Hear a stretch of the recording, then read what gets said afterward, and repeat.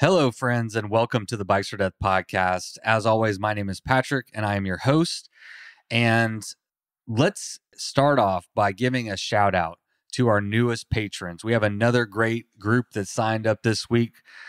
So this week's newest patrons are Denise Brodigan, James Vineyard, Charles Gurry, Rick Stinson, Joseph Lohorn, Damian Garza, Crispin Holt, and Mikey Hanrahan. Thank you all so much for stepping up to support the show over on patreon.com/bikesfordeath, and to everybody who has really, honestly, in the last couple weeks, I got to say, there's been just an outpouring of support in lots of ways, and it's been very stress relieving, I can say, because getting back on the road and I've got all these trips planned. I got big things planned, but it all takes a little bit of money, and you know how funny money is. So all your support has been extremely helpful. If you'd like to step up and find a way to support the show, if you like this kind of content and you want to help it keep going, head over to bikesfordeath.com. Pretty much anything you click there is an opportunity to support the show. You can sign up as a patron. You can leave a one-time donation on PayPal. While you're there, you could also check out the store. We always have new stuff coming. And speaking of new stuff coming, today at 12 o'clock Central Time, we are releasing the new handmade ceramic mugs that were made by Panda Wares. If you've been following the show on social media, or if you're signed up for our newsletter, you will have gotten a blast with pictures and an article about Amanda, who created each one of them. If you haven't seen it, let me tell you real quick that we have 13 custom handmade mugs, all of them by Amanda Panda. That's what she likes to go by, Amanda Panda, or Panda Wares is her company name. She made each of these unique. They're all different shapes, sizes, colors, designs, handles. Everything is completely unique. So each one is a one of one, and you can tell that each one was made with love. I'm hugely flattered by Amanda's work on these, all the effort and the time she put into them. So those are going to be on the website today, 12 o'clock, noon, Central Time. Get your butt over there and check them out. Like I said, there's only one of each. So if there's one you want, you better scoop it up quick, because I have a feeling they might sell out fast. So no FOMO or anything, but you might want to diddly get over there and type in bikesfordeath/store and see if you can scoop one up for yourself. Today's episode is partially supported by Experience Fayetteville and the Fayetteville, Arkansas community. Nestled there in the Ozark Mountains of Arkansas, the bike-friendly community of Fayetteville is a picturesque mountain town located in the northwest corner of the state and is surrounded by some of the highest peaks in the mountain range. Fayetteville's backyard is the Ozark National Forest with 1.2 million acres of public land, with countless miles of canopy-covered gravel roads and backcountry single-track trails. For race fans, Fayetteville is excited to once again be the host community for this year's Arkansas High Country Race, a 1,000-plus mile ultra-endurance bikepacking race that starts and finishes from Fayetteville's historic downtown square beginning October 9th.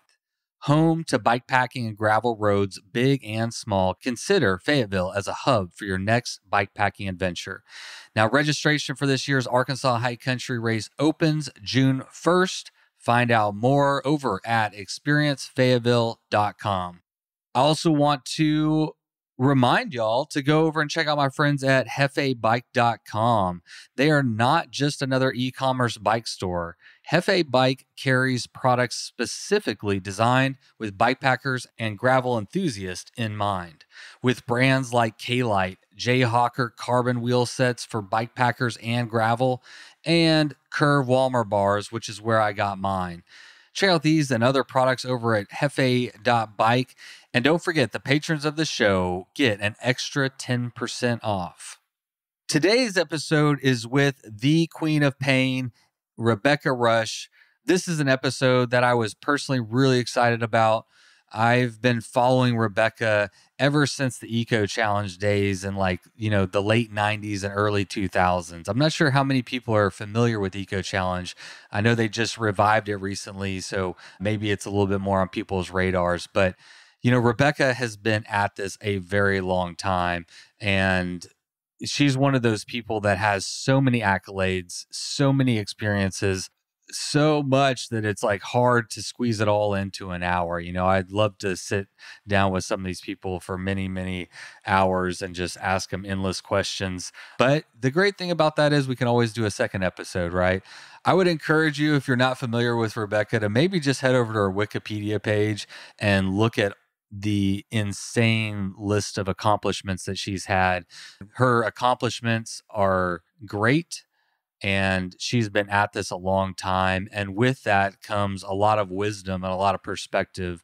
And it was really neat to just hear a lot of her perspectives and thoughts and just soak up some of her wisdom as somebody who's been doing this a long time and to this day is still very competitive, very active, and a real threat whenever she signs up to race. And actually, speaking of Arkansas High Country, she was the first person to set the FKT on the Arkansas High Country.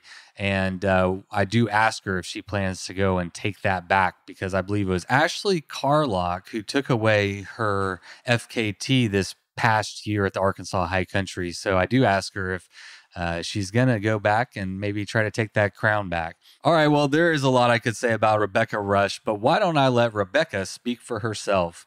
So without further ado, let's have Miles Arbor take it away with the Bikes or Death theme song.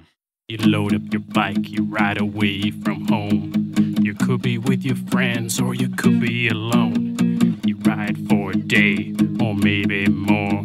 You just love being in the great outdoors. Everything you need is strapped to your bars, including that new pillow you got from Santa Claus. And then you think, oh shit, to yourself. You left that super lightweight tent on the living room shelf. Bikes or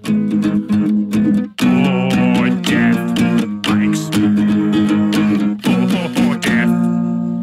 Podcast. All right. Well, everybody, today I got a very special guest. Rebecca Rusch is joining me. Are you in Ketchum, Idaho? Yep, I'm at home in Ketchum, and it's just starting to be outdoor bike season. Well, dirt bike season instead of snow bike season. So I'm excited. Are y'all in that weird, it's kind of like slushy, the trails are a little slushy right now? Or? Yeah, it's a good season for gravel riding, trail running, because, it's sort of muddy, snowy, slushy. But I feel like gravel riding has opened up a whole new shoulder season of places to go explore early season. Well, thank you so much for taking the time to come on the podcast and chat for a little bit. It's definitely an honor to have you on. Thanks. It'll be fun to chat adventure racing too and some different stuff. Oh, yeah. We're definitely going to get into that. I'm super excited. But I'm going to start with an easy one. What is your official job title? If you had a business card, what would it say on it? Explorer. Ooh, I like that. Good answer. You're an officially sponsored explorer. That's good. I like that. So you've earned the nickname Queen of Pain. When did that come along? Yeah, that's a really old or, a kind of well-rounded nickname that I had for a while. And that's from my adventure racing days. It was a magazine that's no longer in publication. They had that, my first cover girl. And that was the title, was Queen of Pain. And so I was kind of dubbed that by the adventure racing community. And really the gist of that article was, I was the captain of my team, and it was just basically not quitting and keeping going. And so, I was given that by the adventure racing community, and it just sort of stuck. In your film Blood Road, you mention in there, you have this name of Queen of Pain, but you're like, I don't seek out pain, I think is what you said. What is it that you are seeking? Yeah, and that's a really good question. And I feel like most ultra endurance athletes can relate to this, or really most people. It's like the things that provide us sort of the biggest education or the biggest growth are the really, really hard things. When you push through something that seemed impossible, whether it's graduating from college or whether it's doing a 100-mile mountain bike race or, riding across Iceland on your fat bike, when you do really hard, committing, painful things, there's a lot of growth there. And that's part of when people ask me, why do you do this stuff? It's that the trail is my teacher in that way. And that these ultra endurance events, yeah, they hurt physically. They're, physically arduous and hard, but I feel like those are the moments where you're tired, you're hungry, you're cold, you're stripped of your defense layers, that really you're able to access who you are as a person, and you're able to access what's going on in your heart and your soul, and you rise to the occasion. And so, yeah, the relationship with pain is really that it's a gateway to learning. And so it's not pain in the way that, I want to hurt myself. It's actually a doorway, I think, into discovery is the best way to describe it. And my friend Travis Macy talks about this a lot in his book, The Endurance Mindset or The Ultra Mindset, that when we choose to do hard things of our own choosing, it teaches us for those opportunities or the things that we're going to come to in our life that we didn't choose that are hard. A family member's died, or you get sick, or your house burns down, or, we're all going to have hardship in our life. And so actually by choosing it in your sport and your athletics, you're growing as a person to have those tools to take when you haven't chosen the hardship. And I think most endurance athletes or anyone listening here, you can relate to kind of that feeling of flow or, sort of a vision quest that you get on these really long, hard endurance events, that they are a gateway to learning. That's one of the best ways I could describe it. We talk about this a lot, and I think you said it eloquently. The other way I like to look at it is, these endurance efforts, it mimics life, because life isn't always a perfect flow state. Life throws challenges at you, like you said, and so does the trail. And so sometimes you're on the downhill and things are coasting and the sun is out and everything is good. And sometimes you're climbing and it's wet and cold and raining, and that's just kind of, I think you're right. It does prepare you for more than just being an endurance athlete, but it really does inform who you are as a person in the world. I'm wondering, this is kind of a big question maybe, but you've been at this a very long time and you've been pushing your limits and learning about yourself for a while now. It's been a teacher for you, to use your words, for a while. So can you sum up something that you've learned or a big takeaway that you've been able to learn about yourself? Or is that too big of a question? I mean, there's so many. A really recent event that I felt like was one of my best executed expeditions of my life was this year's Iditarod Trail Invitational, 350 miles in the Alaskan winter, self-supported on a fat bike. And I really learned along that trail. And some of the different things that I've implemented on the trail are basically energy practices of, taking energy from the nature around me, keeping energy inside, giving it out to my husband who was riding with me, and really thinking about not just controlling my pedal stroke and my breathing, but I was employing some different breathing techniques and energy techniques that, I've learned in yoga or other places, and bringing those into my sport. I feel like that's taken me the next level this year. And the big takeaway is learning that I can control my response to the environment around me, and I can hold energy in when I need and keep it from moving forward, but I can also give it out, and realizing that the source of energy isn't just from the watts in your legs or, how big your lung capacity is. The energy's coming from a lot of different places. And the realization that we have the control of how we respond to situations, that was a really big learning for me in this year's Iditarod in Alaska. And I felt like the ride wasn't easy, but it was so controlled by me. I wasn't like a pawn with Alaska, raining, snowing on me and providing this sort of canvas. I was creating the canvas. And yes, I was in this hostile environment, but that I had a lot more control than I had thought previously. Whereas sometimes we think, oh, this stuff is all happening to me. And it is, but our response to it is 100% within our control. And that was a really big takeaway just this year.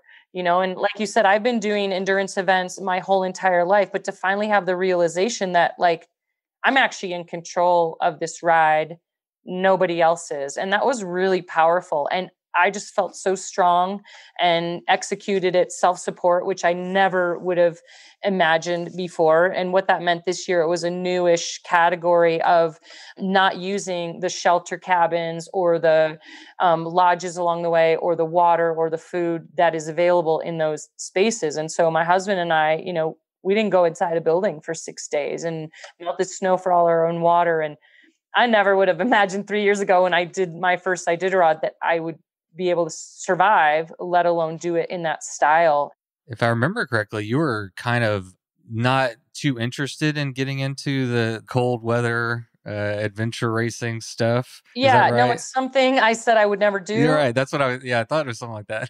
Yeah, and really, my friend Jay Peterberry, who's been, a longtime friend and ultra endurance athlete, he kind of kept pushing me, and finally, I just listened to that curiosity of like, could I actually do this? And I think what really pushed me is that I realized that since Blood Road, which was my ride down the Ho Chi Minh Trail, I hadn't really done anything super committing and super scary in a number of years. And I kind of realized I missed that from my expedition days. And I mean, I feel like where I am right now is my adventure racing and my cycling have really met in this beautiful like expedition bike world now where I'm taking all my skills from adventure racing and bike racing and they're coming together in a way that I'm just having a ton of fun doing these big expeditions. And that's why when you ask me, what would my business card say? It's really explorer because I want to do these big bike expeditions. And that's where my career is taking me right now, which is super exciting. And so, yeah, I'm still learning. I did Alaska because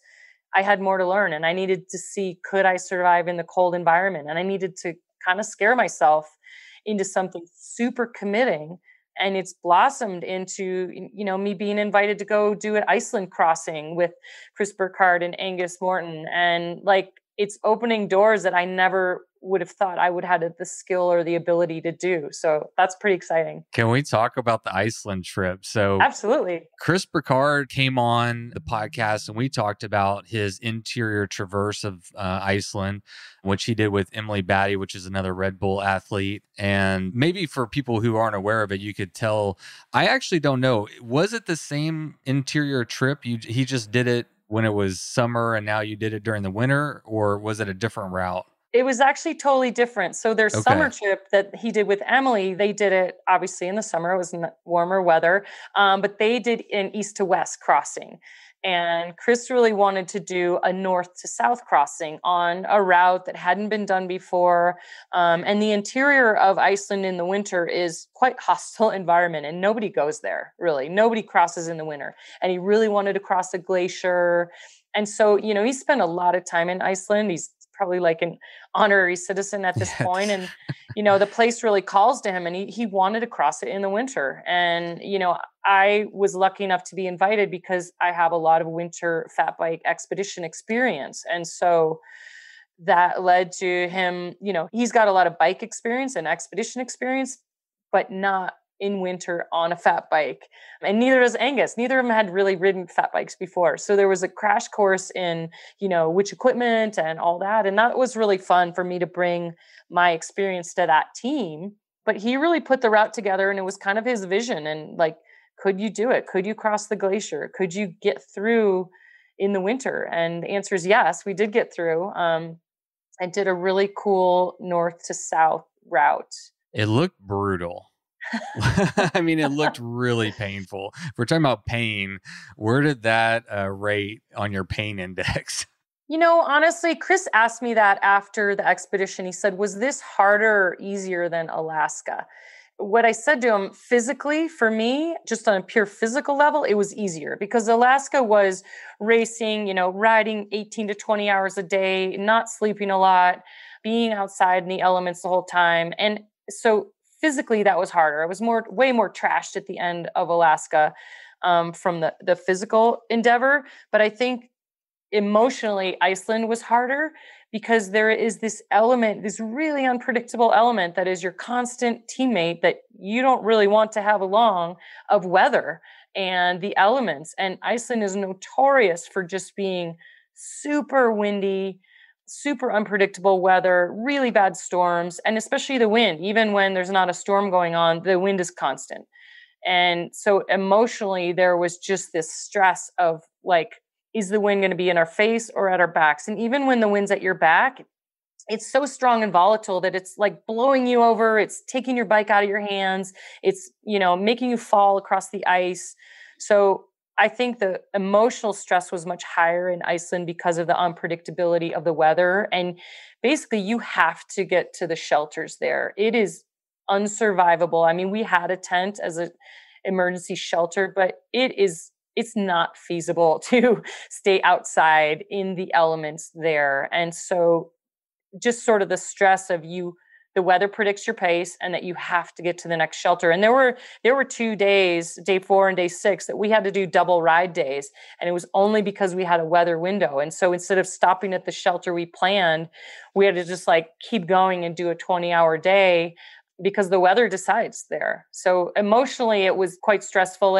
And also the route was changing based on, could we cross here? Would the glacier be passable? And so there was the unknown of an ever-changing route, which for anyone who likes maps and, does adventure racing, you want to know exactly where you're going. You want to know how much mileage, you want to know how much elevation. And I had to just kind of be okay with like a nebulous route plan, which was really hard for me to practice patience of like, I don't know how long today's going to be or how much mileage. I kind of know, but it could change. That was really emotionally hard as well. So yeah, physically Alaska, emotionally Iceland.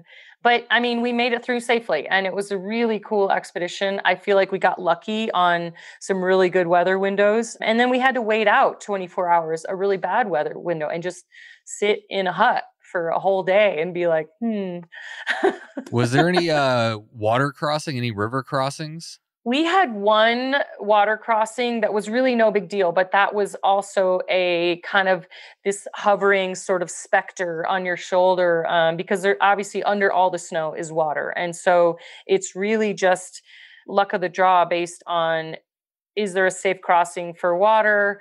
So it was always on our mind and constantly part of the navigational challenge, but we got really lucky and we really only had to cross open water in one place. It wasn't very deep, but we were prepared for it with lots of plastic and, straps to put around our ankles. And I know in Chris's summer expedition, they had to go far off route just to cross one river. Yeah, it was a big factor in that route too. It was a big unknown. They were like, well, we're going to just go out there and see. And you never knew if you were going to have to go way off route to get around a river or not, How crazy is Chris?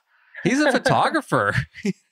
I mean, yeah, it's really interesting how obviously he's a very accomplished photographer and filmmaker. And it's really interesting how he's now starting to bring, his athletic endeavors into his photography. And, it's a pretty new thing for him. I mean, he's been a surfer all his life. He's been an athlete all his life, but he's now starting to be the one on the expedition instead of filming the expedition. So I think that immersion is really cool. One, because he sees things obviously with a photographer's eye, but then to put himself in the middle of it is quite different. And to be, suffering right alongside who's being filmed. And that is the goal for this film is to really get inside the mind of an endurance athlete. And so I'm kind of excited to see his storytelling in that way. Are you the athlete, I assume, in this story? We all are. Okay, so it's telling the story of just different people on the same trip, different skill levels, all that. Yeah. I Cool. mean, Gus is a filmmaker. He was fully immersed in the project and riding with us. And Chris is a photographer and he was fully immersed. I think it was hard for him to try to do both.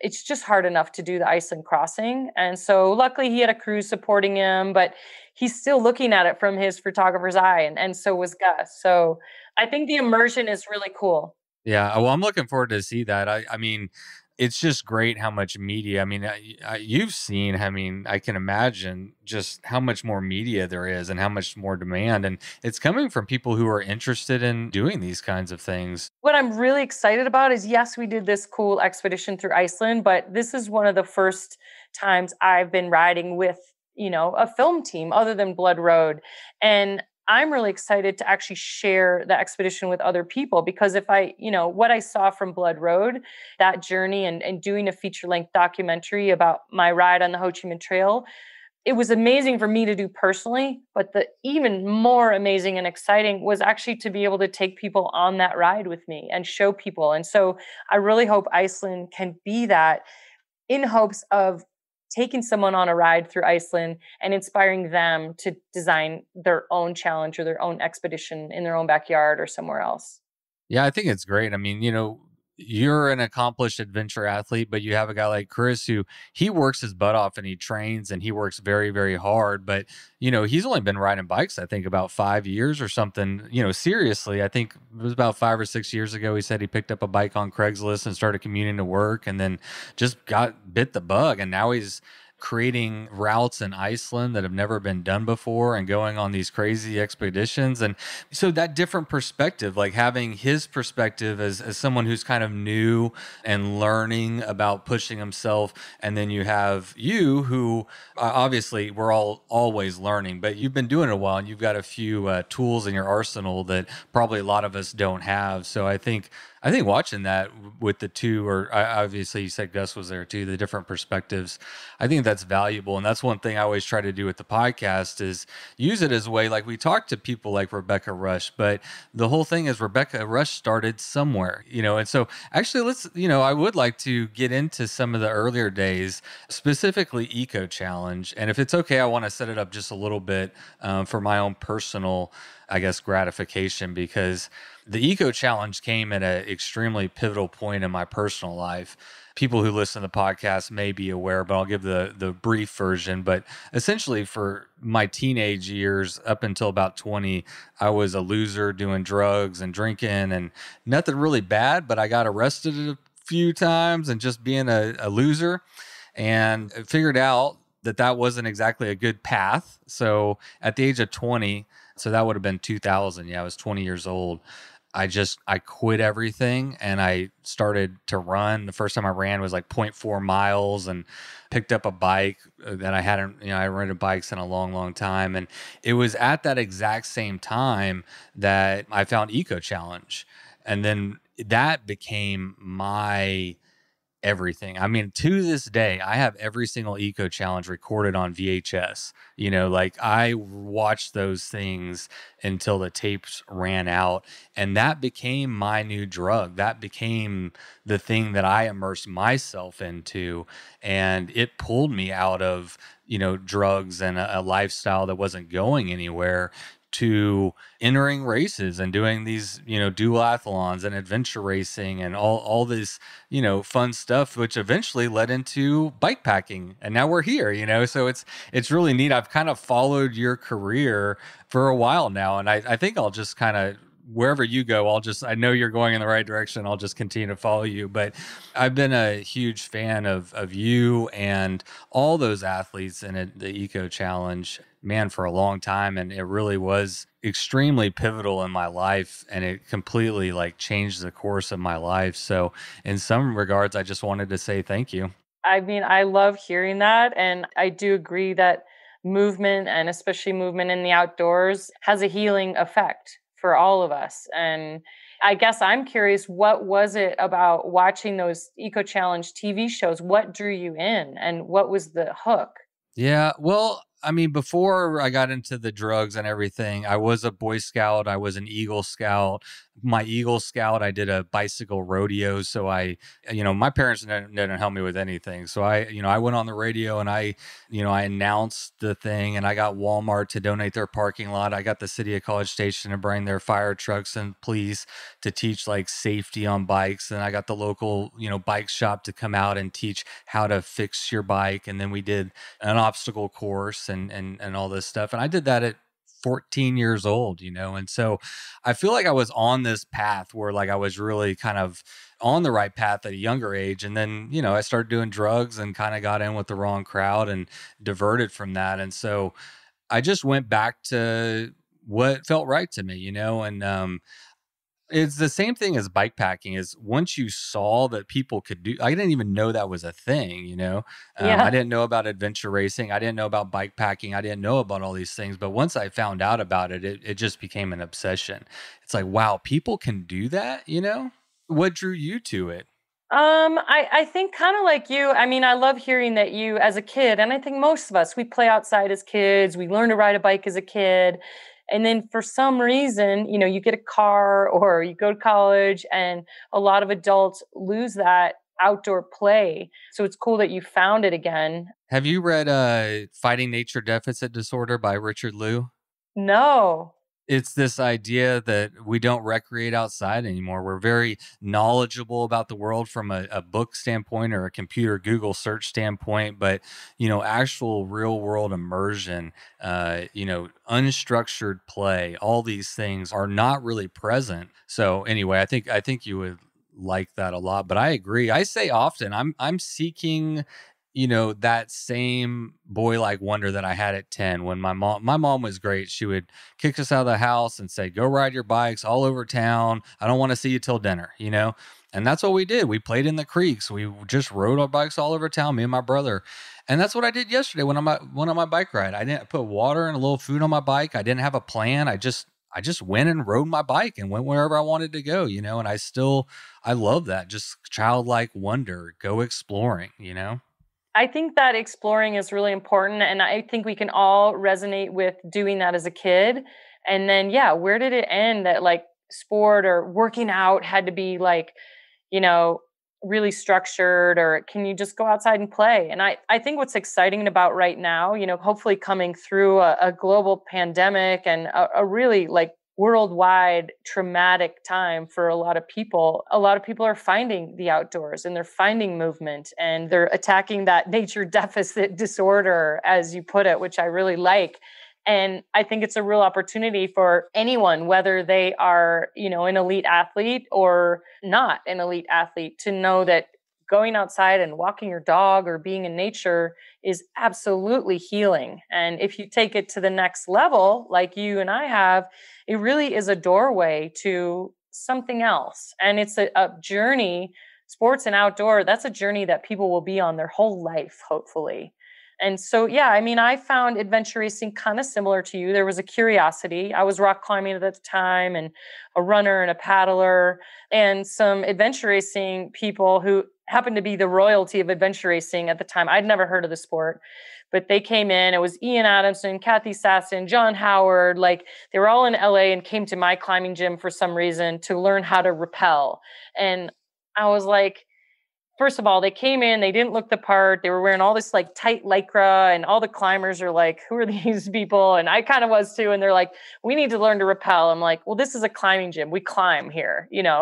And rappel is just like the way to get down. And they're like, well, we need to learn it for this adventure racing thing and practice it. And blah, blah, blah. I'm like, fine, I'll take your money. So I like charged them basically to come to the gym and rappel a bunch of times and practice with their climbing equipment, which I thought was totally ridiculous. And I didn't know who they were, but I became friends with them. And because they walked into the climbing gym that day, and that was really my entry into adventure racing. Is, as most people know, those teams were co-ed and there weren't a lot of women doing it. And so, by meeting those guys, they're like, oh, you rock climb, you paddle, you run, you don't ride a bike. Well, that's okay. And I got basically just like plopped on a team for a race that was happening in Malibu, a 24-hour race that happened to be a Eco Challenge qualifier. And this ragtag team of us who had no idea, I had no idea what I was doing.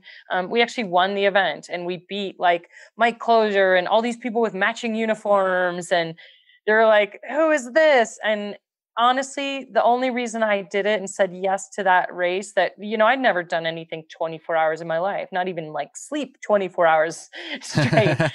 So I was pretty intimidated by it, but I did it. We won the event. It was the hardest thing I'd ever done. And it opened the door to travel. And so we got invited to go to Morocco. And I was like, well, I don't really want to do this for a week. It sounds horrible, or no, it was Australia. And I was like, but I really love to travel. I want to go to Australia. So I kind of looked at it as this one-off opportunity that I shouldn't say no to. And that, we didn't finish Australia, teammates got sick, but then I had the bug of curiosity really to go exploring physically these different countries in the world and different places, but also to explore myself and starting to learn that, like, wow, you go really deep on these ultra endurance things. And that was intriguing for me. So I found it the same way you did out of curiosity. And I felt like I was that little kid getting back into the backyard and camping out. You know, I do the same with my mom, like, can I camp in the backyard this weekend? And so I've always had that childlike curiosity, and my sport has been the mechanism to fuel it. And while I've been a climber, adventure racer, rock climber, paddler, now cyclist, it's all the same. You know, it's all just a way to explore outside, but to explore myself as well and learn about myself. I couldn't say it better. That's what I always say. I mean, the podcast is about getting people outdoors. My preferred method is the bike usually, but I just got off a river.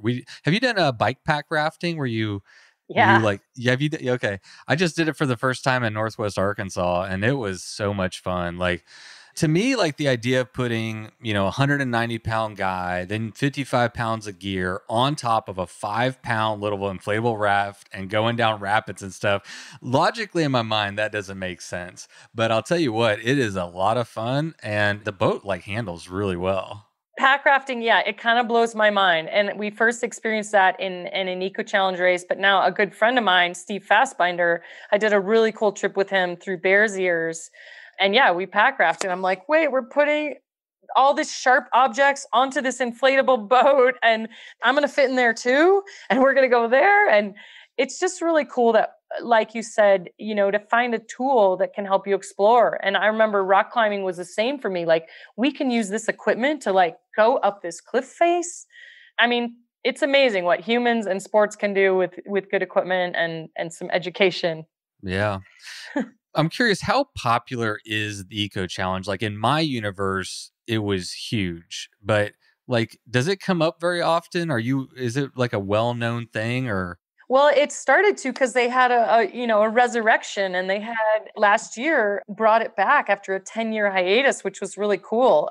And I will say, Eco Challenge, those years that was all being televised, that basically created reality TV show. It created, a whole genre of, now there's a million shows that are like putting people out in nature or coming and filming stuff that's unscripted. Naked and Afraid, Man I vs. know. Wild. I mean, just Totally. everything. Yeah. Yeah. And for people who don't know, Mark Burnett, the guy who does like Shark Tank and Survivor and is the same guy that did Eco Challenge. I mean, he's kind of a visionary. It was his introduction into television, and yeah, he obviously was onto something of putting people in nature in a team atmosphere, seeing what would happen.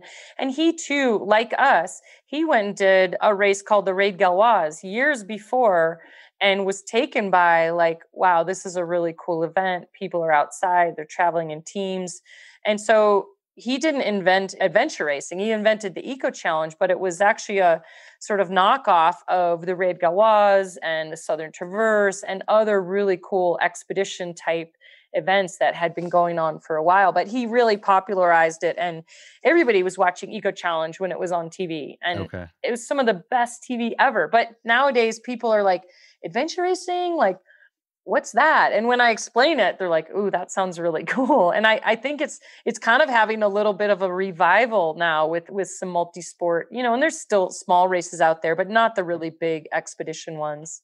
No, but it is kind of funny. I mean, I just created a route for the Big Bend National Park, and I threw in hiking in there. There's a couple hiking routes, and I'm looking at doing, a bike pack rafting where you raft part of the Rio and then ride. But I mean, it's all just kind of it's just adventuring, really. It's just Yeah. finding a way to traverse across the land and explore different parts of it. But yeah, I was thinking about it as I was preparing for this. I mean, it's kind of not that far off from adventure racing.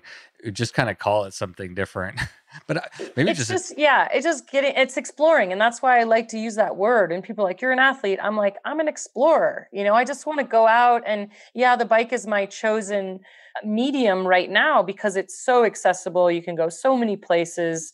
But yeah, you throw in pack rafting, hiking, and push a lot of my Alaska winter expeditions. People are like, why do you want to do that? You have to push your bike so much. You have to walk with your bike when the snow conditions don't allow for you to ride. But honestly, it's being able to access a place like Iceland or Alaska in the winter and be able to get there on your bike. I don't mind pushing for some of it because it allows you to go to places that you never thought you could go on a bike. I was talking to Matt Mason, who created the Monumental Loop in Las Cruces, New Mexico, and he's a through hiker. He's a hiker, and but he moved to this place with this vast desert and no water, and then fat bikes came along, and so he's now a bike packer because it opened up a land that was not really able to be explored just because of lack of water. But if on a bike, you can get out there, and he's got a 300 something mile route out there. So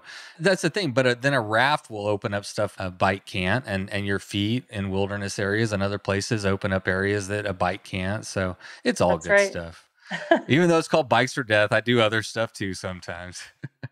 So in 2006, you lost a sponsor for your adventure racing. And that was, I think, a pretty pivotal time where I read an article from back in the day.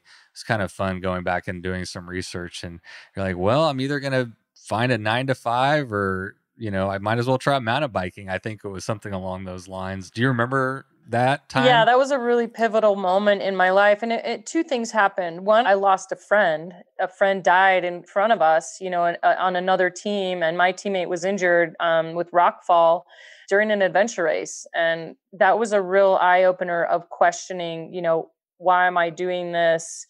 And I felt kind of betrayed by my sport because what happened, Nigel died on course, and the race halted for a little while. There was discussions about safety and everything else. And then people kept racing, for the prize money, and they started it back up again. And I felt a little bit like that wasn't my tribe anymore. And so, I lost a friend, and I lost my motivation for adventure racing and really questioned what I was doing in sport. And then also at the same time, lost our major team sponsor. And so I was like, well, the world is really telling me something right now. And, I called my team and said, okay, well, that's over, and called my remaining sponsor, which was Red Bull, and said, well, we don't have a team anymore. We don't have team sponsorship anymore. Like, it's kind of over. It's time for me to go get a real job. And really what they said to me, it was pretty pivotal. And it was a dark space for me of like, what do I want to do?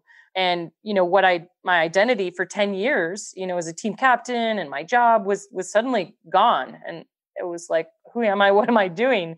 And what Red Bull said to me is like, well, you have another year left on your contract. We're not going to take the money back. Just find something else to do for a little while. They really pushed me to do some soul searching. And I started thinking about, I loved being outside, and basically the thing I was good at was going for a long time. And so I tried to look at, I looked at ultra running and was like, I don't really want to do that. I ran in college and it didn't call to me. And the longest thing I could find, I'm like, all I'm good at is going long. And the longest thing I could find was 24-hour mountain bike racing. And I happened to meet some friends at the time who were like, let's go do 24 hours in Moab. And it really was some girlfriends locally in Idaho. And they're like, let's just go do this as a fun road trip, camping trip thing. And my now husband, Greg Martin, he had been doing 24-hour solo mountain bike races. So he agreed to be our crew chief and like kind of help us figure it out. And so me and 3 riding girlfriends, it was like a healing trip to the desert. And we did a 4-person team called Catch 'em If You Can. And we weren't pro or anything. We entered expert, and we ended up having this really cool battle with a really good team and ended up winning. And what was more exciting for me is I ended up having the fastest lap times of any of the women on the course, including the pros. And given though I was running every technical section because I couldn't ride a bike at all, like it was my worst sport, literally. But so I'd get off, I'd run super hard down the technical stuff. I'd jump back on and pedal really hard on the dirt road and the easy parts. And so my husband, Greg, he's like, you should try solo. And so he helped me. The next race I did was a solo ride, and I beat all the men and the women. And same thing, I was running the technical stuff, but I was like, I can stay up all night, one night, no big deal. I'm used to staying up for a week. And so I had the food and like the endurance dial. I just didn't really know how to ride a bike, but that was enough. And it was like launched a even more exciting part of my career. I mean, that was 15 years ago, and launched a bike career out of, my worst sport and what I thought was, the death of me being an athlete really came from cycling. And so I have Red Bull to thank for pushing me into the unknown, and my husband for saying, you should try this. And my friends, really, my girlfriends rescued me when I was in a really down place. We just went and rode bikes in the desert, and it opened up a whole new career opportunity for me that's been really fruitful and really amazing. But that came out of the loss, so to speak, of what I thought was my chosen sport. And now, like I already touched on, what's really exciting is I feel like it's all coming full circle, and that I'm taking my adventure racing experience with navigation and, exploring and doing these big bike expeditions. So it's almost like it was meant to be in that way. I don't know. It seems like life kind of works out as long as you're like purposeful about your life. And I feel like you're an active participant in your life. It seems to work out. If you point it in a direction and you work to get there, bumps and stuff come along the way, but it does seem to work out. Yeah. And I think what always pulls me out of those dark places, and that was a really dark time, I'm not going to lie. And what pulled me out was friends and being outside, doing sport. And somebody else believed in me, even though I didn't. And, so it's community and, being outside are always kind of my saviors. Do you have some thoughts on what it is about endurance sports that is an equalizer between, oftentimes in sports we see gender and age being categories that you're placed in, but, and we still see that in endurance sports, but not as much. But what you do see is women beating men. I mean, Lael doing transcontinental and beating everyone, and do you have some thoughts on what it is about endurance sports that creates a more even playing field? Yeah, I do, because the skill set that is required in ultra endurance activities is far broader than just your physical, how many watts you can push on a bike or what is your FTP. There's so many more skills that are required to execute a good expedition. You've got to have planning skills, you've got to have navigational skills, you've got to have the ability to, figure out your fueling. So there's so much more involved in your brain and your body than just, how fast can you go for a given period of time. And, Leadville 100 is a good example of that. And even though that's only 100 miles, I've won that race 4 times. I've done it a bunch of times. I did have the record for a while. I broke my own record a couple of times, but in that event, I never once in all of my wins, I was never in the lead until 50 miles, 70 miles, never in the lead at the beginning. And, I had one guy at the finish line one time say to me, he's like, why do you start so slowly? And he had finished just a couple minutes behind me. We're in the finish corral. And I had just won the race. And he's like, why do you start so slowly? And my response to him was like, why do you finish so slowly? Because here we are at the finish. I'm in front of you. So obviously I've got a tactic that works here. So, but it was just kind of funny. But back to your point is the skill base that's required to execute ultra endurance events is far more than your physical prowess and sort of how big your legs are and how many watts you can churn out. And I think that's why you see mountaineering is very similar. You see in these really long committing types of events where the more experienced athletes are doing better. You see mountaineers well into their 50s. A 20-year-old mountaineer, you're like, ooh, how's that going to go on Everest? Because it requires a lifetime of, I think, intellectual maturity, experience on the trail, experience with failures and how to get through them.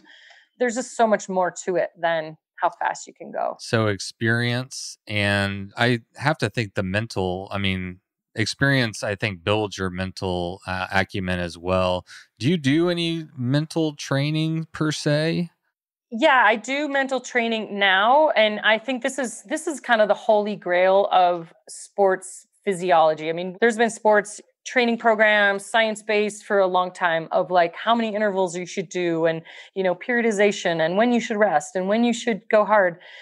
Where there isn't a lot of, and there's starting to be, is brain training and what is happening, what neurochemicals are released, or how do you calm yourself when you're stressed out. And that's a little bit of what I touched on that I implemented in Alaska was this, sort of energy breathing work that is calming your nervous system or bringing up your nervous system if you need the energy. And so learning how to actually control our brain is absolutely a skill that I think athletes are really catching on to now. And you see a lot of younger athletes implementing meditation, implementing visualization, implementing, different kinds of brain training. And so that's there, it's coming, but it's also really exciting for, any athlete, professional or not, knowing that you can still improve and have breakthroughs far, longer than we ever expected. And, an example of that is, I'm 52 and I'm hitting numbers that I was hitting, with my coach 10 years ago. But I'm also doing, like I said, for Alaska, I'm doing things I didn't think were possible. And one, it's because I'm physically can keep training, but two, I think it's because my brain is stronger from years of doing this endurance. So I've been doing it for years. You've been doing it, on these long rides. You're practicing. It is a practice to do endurance sports. And I think what's happened to me in the last, since Blood Road, the last few years, is I'm actually understanding what I've been doing on the trail all along. I have a science-based knowledge of like, oh, this brain chemical is being released, or, oh, this is happening. Even though all along, I was implementing those strategies just naturally, but I just didn't know why or how, or I didn't have the actual tools of like a specific breathing technique or a specific way to like scan your body and relax things. And so there are a lot more really cool tools, performance tools for people that are really exciting. And then I try to implement a lot of that in my own training, but I'm also trying to share it with others. And, in the sort of Giddy Up Challenge or Rebecca's Private Idaho training program that I have, it's not just a training program for my coach. It is that, but it's also a mindfulness expert that I'll bring in, or, a nutritional expert, and bringing in all the layers of performance. It's not just, like I said, how much time do you spend on the bike flogging yourself. There's a lot more to human performance that's really exciting that happens off the bike or happens without having to put in another hour on the trainer. And I think that's exciting because it unlocks potential for everybody, not just me. What are some tips maybe that you could share, because you have had such a long career and like you said, you're still very active and very competitive? What are some keys to longevity in endurance sports and really pushing your body in these ways? And I mean, you keep asking your body to do things and it keeps stepping up to the challenge, that's impressive. Because I mean, you look around America and it's like, it's like, gosh, dang, we need more examples of, people who keep their bodies in motion. I mean, I had Hal Russell, who's, I don't know if you know him. He's done the Tour Divide 6 times. He didn't even start riding a bike until he was 57. Yeah. So yeah. Anyway, I love longevity. So any tips you have? Yeah, I mean, I think the main thing is consistency. I'm doing a little something every day. It's really hard if people like have this really aggressive training program and then they crash and burn and drop off for 2 months, or you set a like New Year's resolution, like I'm going to do like all this amazing stuff. I'm going to train 15 hours a week and I'm going to do a marathon. And it's too high of a goal. Whereas if people just said, I'm going to move every day for half an hour or 6 days a week for half an hour, that actually gets you a lot farther. And I really learned that from my coach right now, Tim Cusick. I was in a big slump really just a few years ago, and I had kind of Blood Road Film Tour had really, and just trying to work and build my businesses, I had kind of fallen off the training and was really struggling to get back on. And his first words to me was like, well, we just need to get back to consistency. Like, we're not going to worry about intervals and this and that. We're just going to get you moving 6 days a week again, because it's been a while. I'd be sporadic and I'd train and then I'd like not do something for a week. And so honestly, for anyone out there, it's consistency, and it doesn't have to be this big, audacious, hairy thing. Like, honestly, go take a walk for half an hour and leave your phone and, your digital stuff. And suddenly you'll be out there and you're like, oh, I'm going to run for a minute, or just get on your bike. And then maybe you'll find a hill and suddenly the motivation will come if you just get out there and move. So that's my, biggest piece of advice for people is consistency. Lifelong consistency is really important. It has to become part of your lifestyle, because then you start to reap the awards. You start to feel better. You start to be in a better mood. You start to, You're getting the vitamin D, you're getting the endorphins. Yeah, you're getting your vitamin D. You're working through all your stress. It's absolutely a stress reliever. And people want a magic pill to longevity and happiness and health and wellness. And it's actually exercise. It really is. It checks all the boxes. So that's my big advice is longevity is consistency. And the other thing that I notice, now is I have to think about what I call the spaces in between, and I have to put attention there. So what I mean is I got to stretch a little bit more. I've got to, have a tennis ball under my desk while I'm sitting there on a webinar and I'm rolling, the balls of my feet. So I have to think about mobility and stretching a little bit more. I think about nutrition more, hydration. Am I getting the right supplements?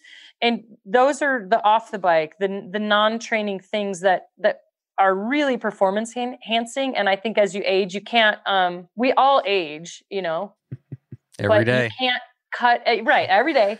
You just can't cut the corners as much as I did when I was 20, like lack of sleep or this or that or the other. You can fudge it a little bit more when you're younger, and you just can't fudge it as much, as you age. But why not implement getting enough sleep at night? You're in a better mood. Why not implement drinking enough water or getting your, greens every day? I wish I'd been doing that a little more consistently when I was 20 and 25, because I would have had even better performances. But so that's it. The spaces in between is what I call, putting attention to those other things and just moving every day.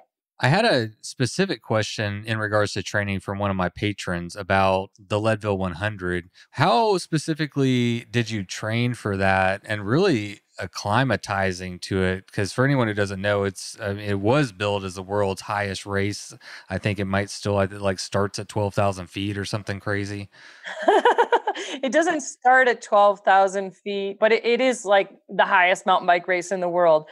I think it starts at 10,200 feet or something like that. Yeah. Is the town of Leadville. I'm in Texas, in case you didn't. I'm at 278 over here. Anything over 1,000 feet is, I'm like, whoa. It's crazy high altitude. And because of that, it has a very specific requirement. It's not just a 100-mile race. And so, I went there kind of on a whim after my third 24-hour solo win. I was like, kind of went there a little bit haphazard, showed up the day before, went and ended up winning it, and was just like, whoa. And it was really cool. It actually kind of started this trajectory with my coach and with training to get very, very specific on that race. And I was like, I want to come back and see if I can break the record. And so I got really bike specific with my coach. And the subsequent years that I won, the other 3 years, I would go out 2 weeks ahead of time and live in Leadville and acclimatize. And, it was a very specific training program, with that being my one specific key race.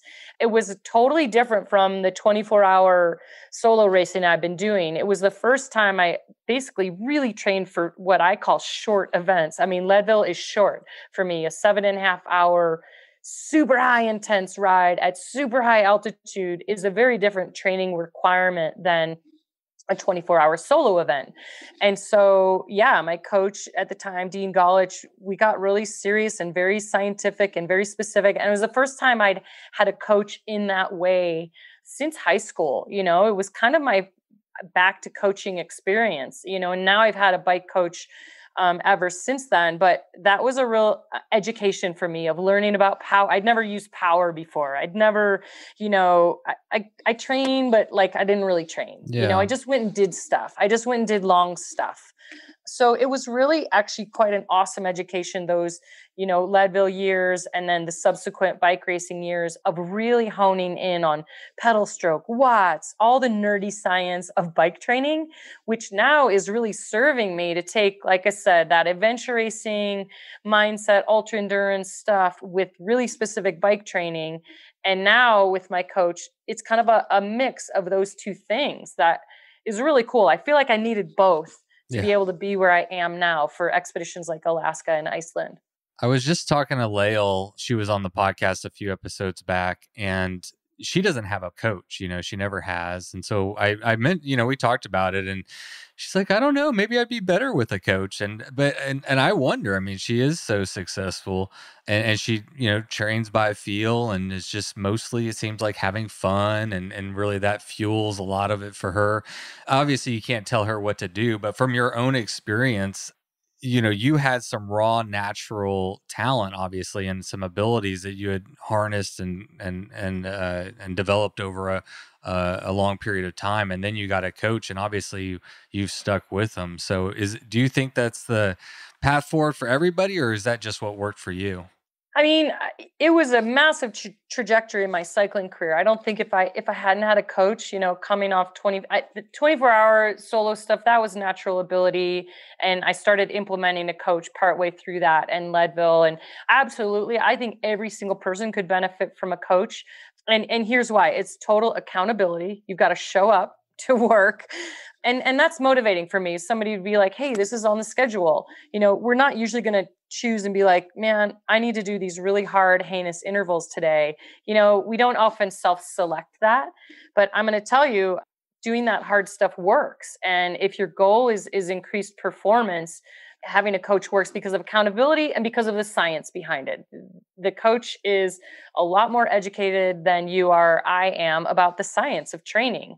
And so for me, it's like, I don't have to use brain power on like, what should I do today? I'm like, oh, Tim has designed this. I know it's going to work. He knows what my goals are.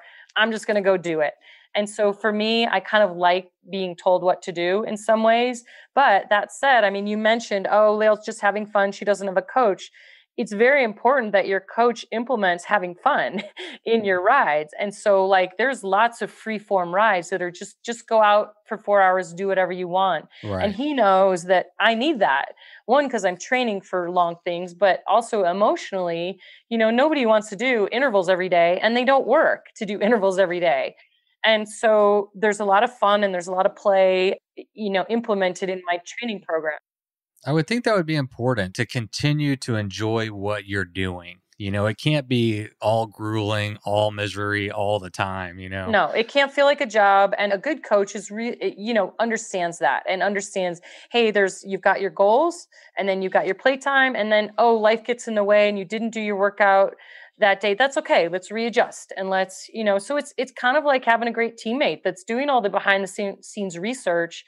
And then often my coach, Tim, too, he can see that I'm getting tired or need to shift something before I can see it, because we're always like, I've got to do this, or I need to, work and run a business and do all my training. And, it's a lot. We ask a lot of ourselves, and a good coach is going to be like, hey, like I'm there right now. My training this last week for my coach was be like, walk your dogs for at least an hour every day. That was on my training schedule, because he knew I'd come back from 2 really big back-to-back expeditions, and I'm burnt out and I'm on the cusp of being overtrained. He's like, okay, you need to walk your dog for an hour every day. I'm like, okay. And Yeah. It was really cool. Yeah. I like what you said about it. It takes that away from it takes it off your to-do list. Like, you don't have to plan your own training. You don't have to be thinking about that. You work with a coach who understands you, understands your needs, understands your body and all these things. And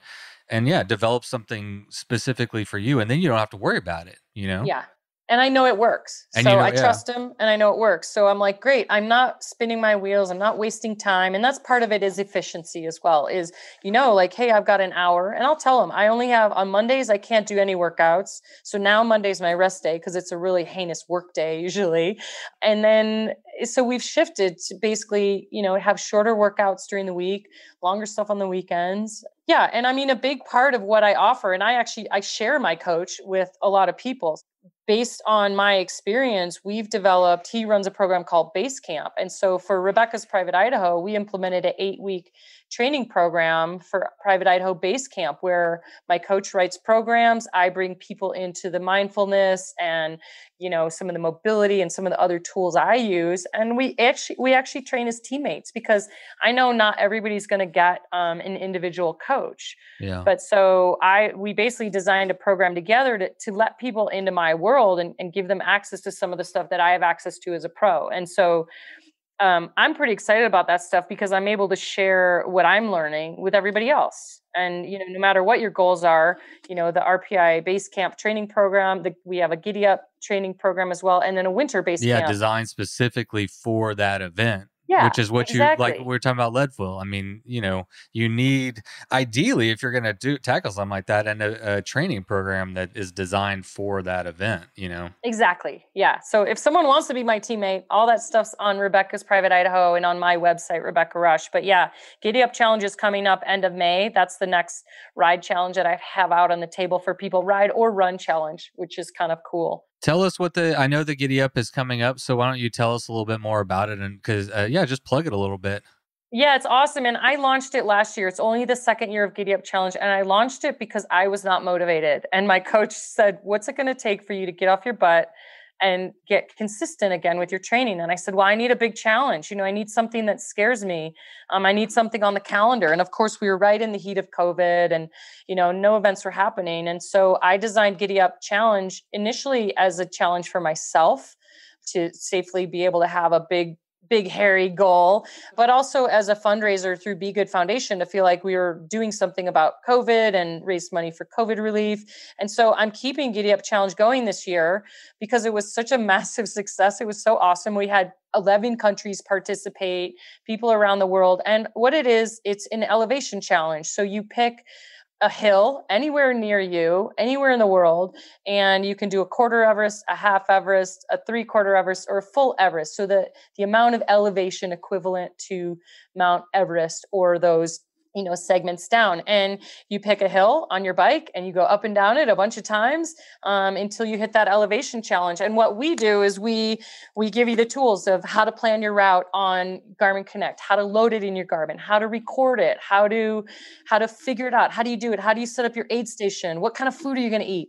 And so it's set up to help people have an outdoor backyard adventure anywhere around the world. And so, and it's also our number one fundraiser for the Be Good Foundation. And this year we are targeting all of our fundraising at protecting public lands and open spaces and partnering with groups like Protect Our Winners and Outdoor Alliance, Conservation Alliance. So not only are you challenging yourself, but we're raising money. It's all raising money to protect the places that we go to, have our nature therapy. And so people can sign up now. You can set up a fundraising team. You can get a little posse to do it in your own community, and you can do it on foot or on bike. And that's at giddyup.rebeccasprivateidaho.com, or you can Google search my name and Giddy Up Challenge. But yeah, that's the end of this month. So that's what I'm training for right now. And I'm actually going to mix it up.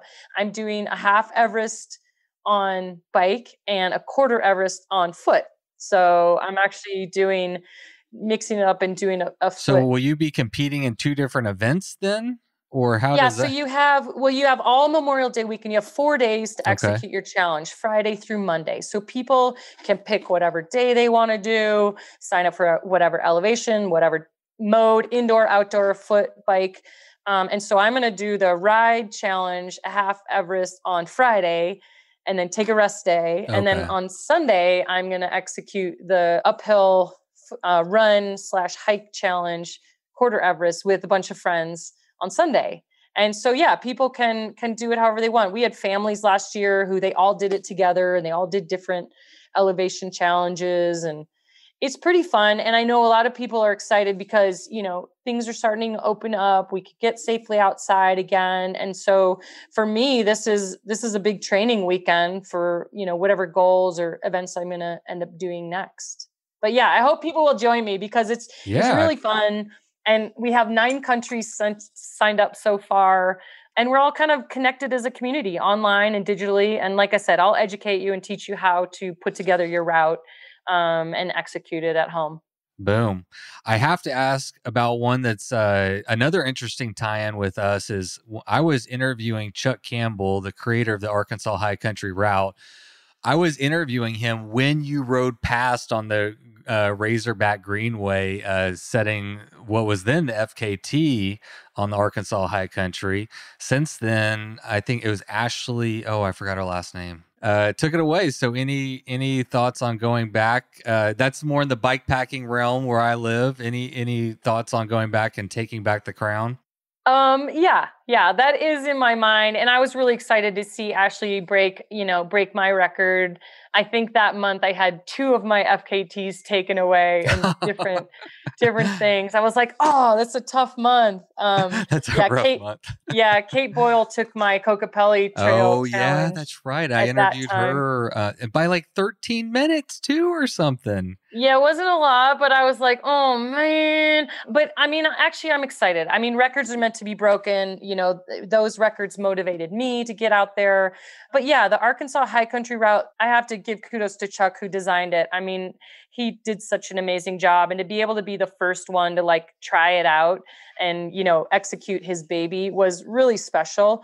And that first ride, I mean, obviously I was trying hard. It was super hard. I had horrific weather and, I didn't totally know the route. And so I do want to go back and execute it more cleanly. And now that I kind of know what Arkansas has to offer and how many hills It's are steep. there. People don't know. It's so hilly. Oh my gosh. But yeah, I might go back this year. That might be one of my my primary goals for the year is to go back and see how I can do on that course a second time. Any other bike packing events stand out to you? I have a homebrew sort of one that I'm working on here in Idaho, connecting some of the bike packing routes through Idaho with Kait Boyle, the woman who broke my Kokopelli record, and another woman, Sophia, who are all Idaho bike packing female residents. So we're going to put together a cool expedition in our backyard. Oh, good. Well, Idaho is beautiful. And man, I mean, yeah, clearly something in the water there. I had Jacob Hora on, and you got Jay Peterberry, you got Kait Boyles, you got you. It's just like something in the water. Yeah, it's a cool place, and I love being here. So yeah, I'm going to do some homebrew stuff with some Idaho residents. I keep trying to taunt Jay into doing something together with me, and maybe with Jacob. And so yeah, I've got some home plans for sure. Awesome. Yeah, but then next up is Giddy Up Challenge. And I actually signed up for an ultra run this year, my first ever ultra run, also in Idaho. So that's part of why I'm doing Giddy Up partially on foot is I need to do some run training. Yeah, that's another sport I'm interested in, but only in watching, not in participating. I never thought I would be interested in it. And the reason why is because it seemed just like really painful to run 100 miles or run that long. But I chose this one at home, Stanhope, and it's only 60K. So it's just on the cusp of an ultra run, but it's pretty technical. And so it's really hilly. And what I've learned about ultra runs is that people walk. They walk the uphills. And when I learned that, I'm like, oh, I could do that. Yeah. Yeah, if you watch them ultra run, it's kind of like fast mall walking a lot of the time. Yeah. So once I learned you didn't have to run the whole time, I'm like, okay, I think I could do one that has a lot more hiking and scrambling. And so I'm kind of excited to, again, like kind of go back to my roots. I started as a runner in high school and college. So that was my first sport. So yeah, I'm going back to my roots a little bit there. You've done it all, including now you've been on the Bikes for Death podcast. This must be a career highlight. I've made it. Thank you so much. I really do appreciate it. So if anybody, they want to follow along with everything you got going on, where do they find you? Yeah, I'm at Rebecca Rusch, Rusch, and that's on social. You can join the Giddy Up Challenge via social. Rebecca's Private Idaho is also open. And I will say what's exciting about Rebecca's Private Idaho is my, signature gravel event that I do every year. It's Labor Day weekend and first weekend of September. But we also have an in-person version, RPI Sun Valley, the typical one. But we have RPI Remote, which is similar to the Giddy Up in that you can execute the route. We help you build the route. You execute it at home. And we have the 8-week RPI Base Camp training program. And so I really have opened up my world, hopefully, to make biking more accessible for people, to empower people to like put together their own adventure. So both Giddy Up and RPI, even if you aren't coming to Idaho, those have versions that you can do anywhere in the world. And so I really do want to encourage people to join me as a teammate, because like I said about the Iceland adventure, I have my own personal goals, but a really big part of my mission statement is to inspire other people and to get other people outside into nature, and being the best version of themselves. So that's my pitch, to like join me and come ride with me and come run with me. And I'll teach you everything I know. That's awesome. Sounds like a good deal to me. Yeah. Awesome. Thanks, Rebecca. You have a great day, and go train or something. What are you Yeah. What are you going to go do? Well, Monday's the off day. Is today Monday? Oh, today is Monday. Today's Monday. So today's business day. I'm self-employed. I'm like you. I'm like, I don't know what day it is. You sound like you have a better schedule than I do. You're like, you even know what day it is. All right. Well, have fun doing all your business. Again, thanks for coming on the podcast. Thank you. Be good. All right. Will do. Bye-bye. Okie dokie, folks. I hope y'all really enjoyed that episode. If I may say so myself, that might have been the triple crown of bikepacking interviews right there. Lael Wilcox, John Watson, Rebecca Rusch. It's been totally enjoyable to get a chance to chat with all of them. I hope you're enjoying them as much as I am. This episode was particularly enjoyable. There's just something about her wisdom that really came through to me. And maybe I was a little enamored because I've looked up to her for so long and I know how long she's been at this. And you got to respect the type of effort she's been able to produce, the types of results she's been able to produce, and the grace with which she does it. And I mean, just like, seems like a super solid, nice person. That's kind of what you expect almost. I would expect, I don't know, I'm not too big into other sports, but for endurance sports where you push yourself and you spend a majority of the time outside, I almost expect people to be like a little bit more calm, a little bit more thoughtful. They've figured some things out because you really, like she said, it's a doorway of learning about yourself and to grow. It's always an honor to sit down with some of these elite athletes and pick their brains. So thank you, Rebecca, for coming on the podcast. But more greatly, thank you for just being a total badass and an inspiration to, what could be countless people around the globe. It was a real honor to have her on the podcast. And hopefully we'll have her back on because I'll be honest, I had a lot more questions. A quick reminder that if you are enjoying these episodes, if you like this type of content, your support is greatly appreciated. You can check out all the ways you can support the show over at bikesfordeath.com. Every little bit helps and is always appreciated. Thanks to you, beautiful people, we have reached our goal of $500 a month on Patreon. So thank you so much. That is huge. And as promised, I'm working on getting the new patron-only podcast up and running called Shifting Gears. We got a conversation going on at the private Facebook page group. If you're a patron, head over there, jump on the conversation. We're going to be talking about, format, guests, topics, all kinds of stuff. So if you're wanting to learn more about what that podcast is going to be and you're a patron, head on over, join the conversation. I'd love to hear from you. And if you've been enjoying the podcast and have been on the fence about becoming a patron, this might be an excellent opportunity. More content is going to be available only as a patron. One of those catch-22 things. But the good news is you can sign up for as little as $1 a month. $12 a year. It's basically like a 6-pack of your favorite beer. Buy me a 6-pack of your favorite beer. That's a good way to look at it. And with that means we need a new goal. So I'm a dreamer. I don't mind aiming high. Aiming high means maybe you miss low, but maybe you get your target, right? Maybe you get exactly what you want. The next goal is Patrick quits his job, his real job, the real estate one that distracts me from making more and better podcasts, from doing more traveling, from meeting more of y'all and doing all the things that would be a lot more fun to do than selling houses. Don't get me wrong. Listen, it's been a great career. I'm not going to bash it too much, but I mean, if we're talking about the choice between selling houses or talking about bikes and talking to cool people, I'm going to go with bikes for death.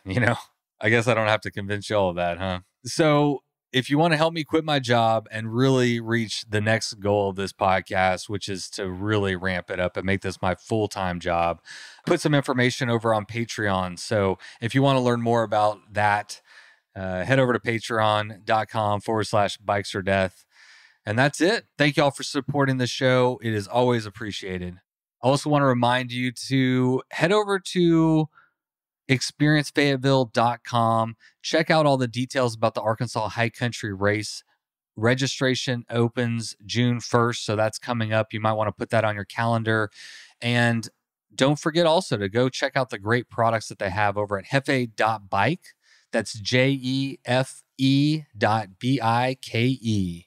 And again, patrons of the show get 10% off. Woot, woot. All right, everybody. Thank you so much for tuning in. It has been a pleasure. Always so much fun to be here with you. But now the episode's over, so go ride your damn bike. It was the middle of the night. You grabbed your knife and you held it tight. The sounds of beasts kept you awake. The sounds they made kept you afraid. In the morning, you packed your bike. Memories forgotten from the previous night. You rode faster than ever before. Was it your imagination or merely folklore? Fear turned into strength as you pushed further. Every pedal stroke stronger and firmer.